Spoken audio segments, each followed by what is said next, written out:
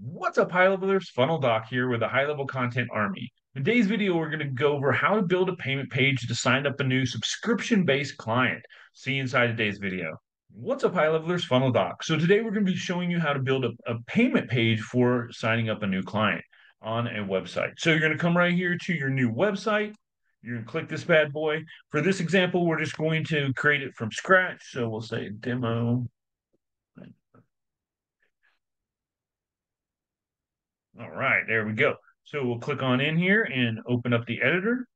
So the first thing you're gonna do inside your website builder here is click add a new page. And we'll just say this is the sign up page, right? And hit create. Now, for a great example of this, you can use an actual existing page or create from blank, and we're going to start from blank just to show you how to do this. Now, this is great for, it can be used for a number of different things. Anything with a subscription-based or reoccurring charge. Maybe you're a personal trainer and you have different packages. You have your high tier, your mid tier, and your low tier, or once a week, twice a week, three times a week. Or maybe you have an agency and you want to sign up someone for Facebook ads. This is a great way that you could set it up. You could have your services listed, show them exactly what they're going to get, and then allow them to be able to put in their credit card information and be able to sign up for the subscription, and then you'll be able to have that information on file. So we're going to go ahead and start with a builder here. And I usually like to start with a full section here, and then I'll add a row. In this example, we're going to use a one column row because we're going to only add a headline. Now, this headline could be a number of different things. I mean, realistically, let's say we're doing personal trainer services real quick. All right, personal training packages. Cool. So then if I wanted to do like three different packages, I'd come in and I'd do three different columns.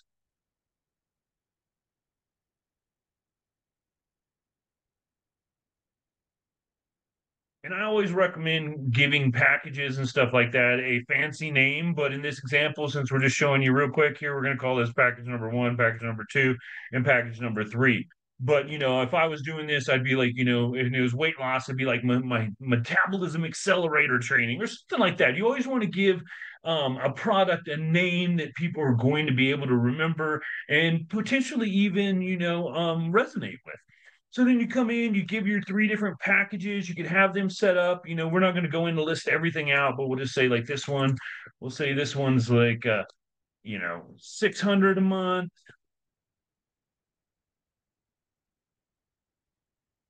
And then we'll go through. I always recommend if you're going to be doing things that are very similar in text like this, so that you don't mess up the font size or the colors or anything like that. That you copy a lot. There's a reason why you have the copy and paste option in here, or the ability to duplicate. So duplicate, it will save you a lot of time.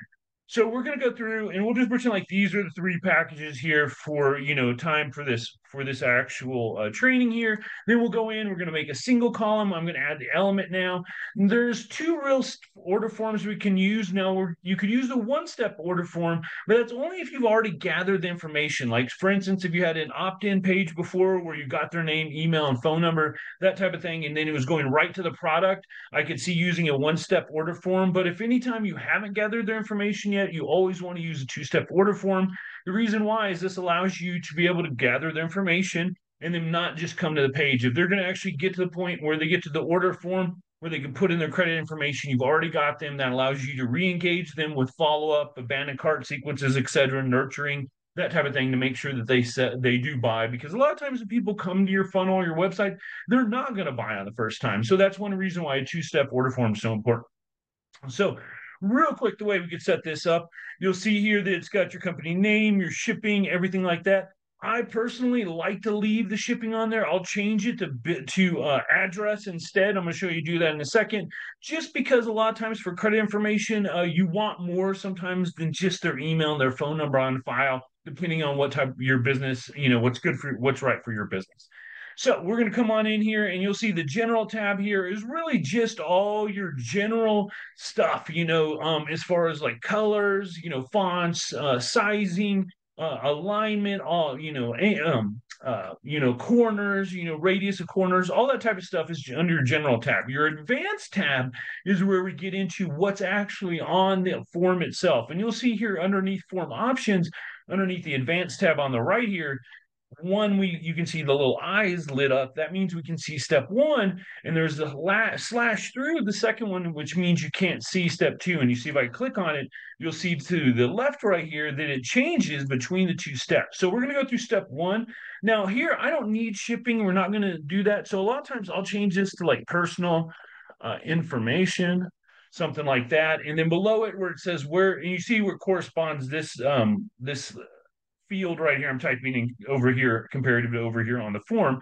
And underneath this is where should we ship it, so that sometimes I'll put in like enter your information or something like that right there. It's really up to you and what's right for your business. So I'll do like personal information here.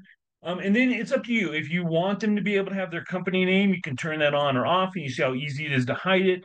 Next one's going to be your email, your phone number, etc. If you want them to enable a country picker for the phone number, you can turn that on or off. And then going down here, the next one, since you can either turn on or off shipping by hiding it, and then you'll see it's just name, email, and phone number, or leaving it on. If you do leave it on, I'd recommend changing the headline underneath it from shipping to like something you can go simple as address. So there we go. We got address, and then you've got the rest of your information down here. And as you scroll down, you'll see right here where it says go to step number two. This is the information on this button. So you'll see if I added one right there, it now says go to step 12. And underneath it would be any of your subtext or anything like that. The next thing would be to enable your cart mode or your product description. And if you wanted there to be able to have an order bump option, you'd slide this on. And now the order bump option will appear on the second form for the sign up page. And then you've also got the ability to add coupons. And if you want, which sometimes I recommend, depending on what your company is doing, you're going to want terms and conditions here. You can turn that on or off. And then you've got next to it, you've got your sticky contact. If you have any time this person that's using this before gets recognized by the system as input information, that information like their name, email, phone number will be pre-populated if you have sticky contact on. It helps save time. But some businesses don't like that. They want you to be able to put the information on, especially when making a purchase. Next one's going to be making a new contact for each purchase, which means they'll make a whole new contact inside your CRM or inside HighLevel for whenever there's a purchase made. And then the next one is validate disposable email, as well as your visibility between your desktop and your mobile. The next thing we'll look at here is step number two. We're going to jump on that bad boy. And you'll see everything that's set up here, as well as the ability to put a coupon on here, and then your credit information and the products are listed here. At the top right, at the top, you'll see it says your info, as I changed it before, but now you'll see underneath it says upgrade your order and save. We want to definitely change that to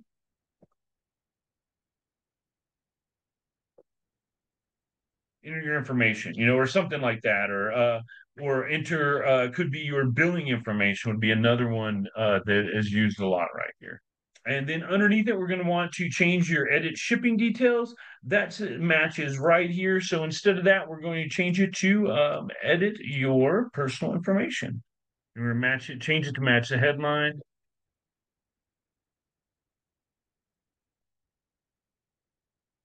Right?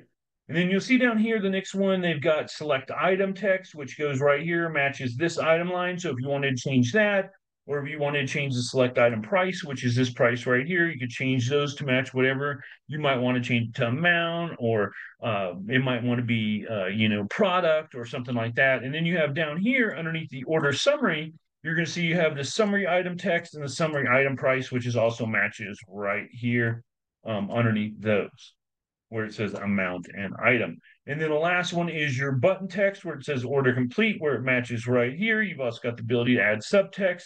You can also enable a postcode or postal code if you want on here. And then you have your other toggles as well. So if you, like I said, if you want to add an order bump, you could. You just add the product right there. Now, once this is all set up and you like it the way that it looks, you're going to go ahead and hit save.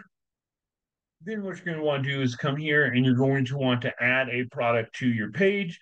So you're going to come right here. You're going to go to your products tab. And this is where you're going to add your subscription product. So you'll come right here to add product. You'll then pick from your products you have right here. Or If you wanted to create a new product, you'll see there's a little pop-up where it says right here, let's act like we didn't have any products and let's start from scratch and add one.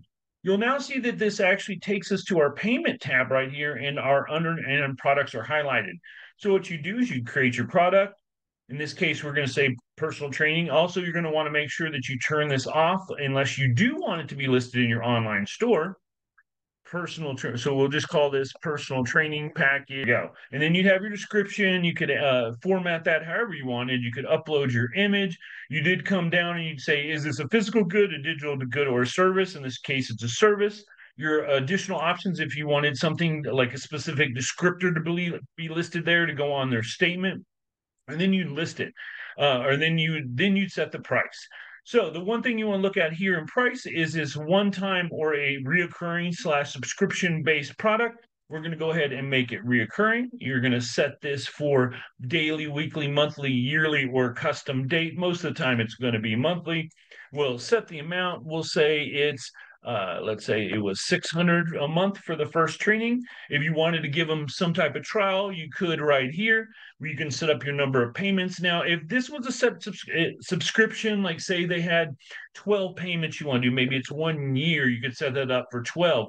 But if it's ongoing and this is going to go till they cancel, I recommend setting it for something like 9,999 because they're probably going to have more payments than they're going to run out of time or months here. But if it is something like a year-long subscription, or maybe it's a 6-month subscription, you could come in here and you could set the number of payments to match. And we'll say 12 here. We'll say it's a 1-year-long program that you're signing up for. You do have the ability to also set up for a setup fee.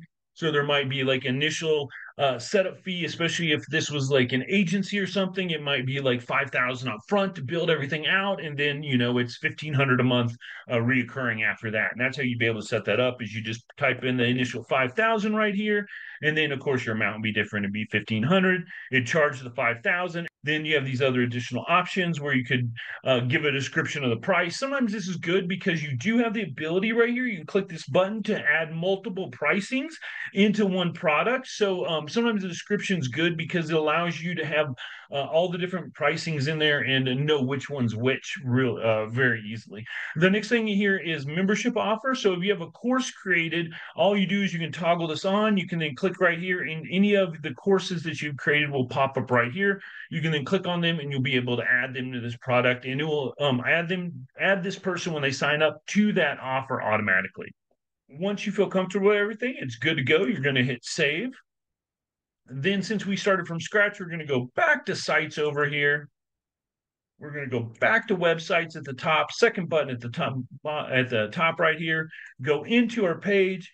We're now going to go to the 3 dots. We're going to hit products, list the product, and now we'll find the one that we just made, which is our personal training package 1.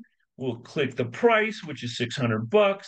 You'll see right here, for some reason, we wanted to give it a different name. Maybe we're using personal training package 1 on the back end, but we want to call it, explosive 1, or maybe it's a special or something. You can change the product name right here, and it'd be listed differently on the actual order form itself. And then if you wanted to have the product display for the pricing right here, override, maybe normally, it says 600, but you wanted to say only 600, or, 50% off. Maybe it's a special and you wanted to say like 50% off $600, something like that. You could type that right here and it'd pop up right here. The next one is, and then this is the total amount that can be purchased per order. So this would be, if maybe you had like variants of maybe, t-shirts or something, and you want to allow multiples per order, you can turn that on right here. And then if you wanted to make it an order bump, you just click this little button right here and hit save, and it would make it an order bump. And then hit save, and then your product will be listed. And now once you've added your product, you'll see once you go into your page, if you pop it out, enter in all your contact information, click to go to step 2 now. Then you'll see you've got your product listed here, and it's got the setup fee plus your initial payment of the $600 here. If you didn't want it to charge the first one, what you do is you put a 30-day trial in there, and it wouldn't charge the initial charge. So there you've got that set up. You got everything here. You've got your ability to do a credit card. You can set it up with Google or Apple Pay. And then you just put in good to go. And once they put in their information here, it will now charge you, and then you'll have your recurring subscription set up. Thanks so much for watching today's video. I'm the Funnel Doc with the High Level Content Army. I'll see you in the next video. Peace.